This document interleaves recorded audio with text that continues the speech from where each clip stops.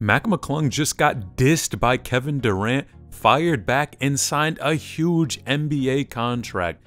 Now, of course, man, McClung is a fan favorite. He's one of these dudes, super athletic, ton of clout, ball his life mixtape, assassin. He's out here going crazy playing in the G League. And Kevin Durant was just in a recent interview where he said this about McClung. You know, all the best players in the league, or guys I like, was, you know, were in the All-Star game. I mean, we're in the dunk contest. Who else is in it? McClung, which is, that's crazy they doing that.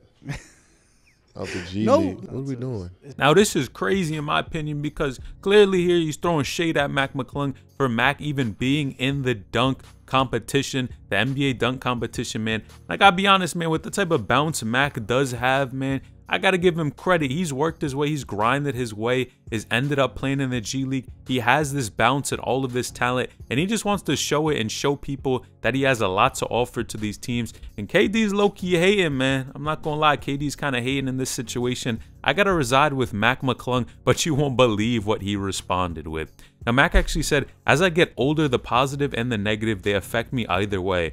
I think I always lead with love. I think be more curious than judgmental. Kevin Durant, I'm not going to feel any way because he said that. I always got love for people who inspire me. It's no hate from my angle. Sometimes hate's going to go your way, but I'm just going to be positive and make the most of it. Now, if you do enjoy these types of videos, feel free to like the video and subscribe to the channel. We are on the road to 20,000 subscribers and are currently at 15,654. So join the community by subscribing now. To be honest, man, after responding to Kevin Durant, man, McClung went ahead and signed a two-way contract with the 76ers and even is in a video wearing their jersey, and he looks solid.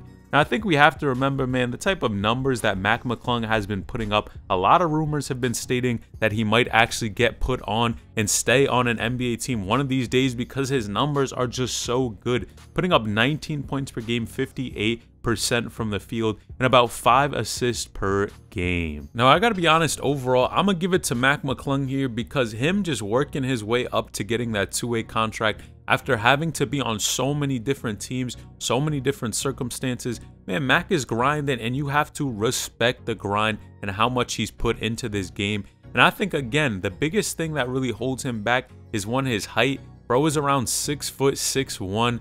Of course, his athleticism is crazy, and even to be putting up those type of numbers in the league, I'm gonna be honest and just say I think a lot of people are worried about his defense. And just, again, just because you put up a ton of numbers in the G League doesn't necessarily mean you're going to be successful in the NBA. And it's really more about what these NBA teams need from McClung. And of course, it's probably not going to be put up a ton of points. It's going to be more of that traditional point guard role where he has to get his teammates involved. But man, McClung fired back. And look at him. He's not even affected by what KD said because he has on a mission to make it to the top. I gotta respect it. Now, did you know former G League hooper and son of Dwayne Wade, Zaire Wade, just signed with an NBA team? Click this video on the screen because you won't believe where bro signed.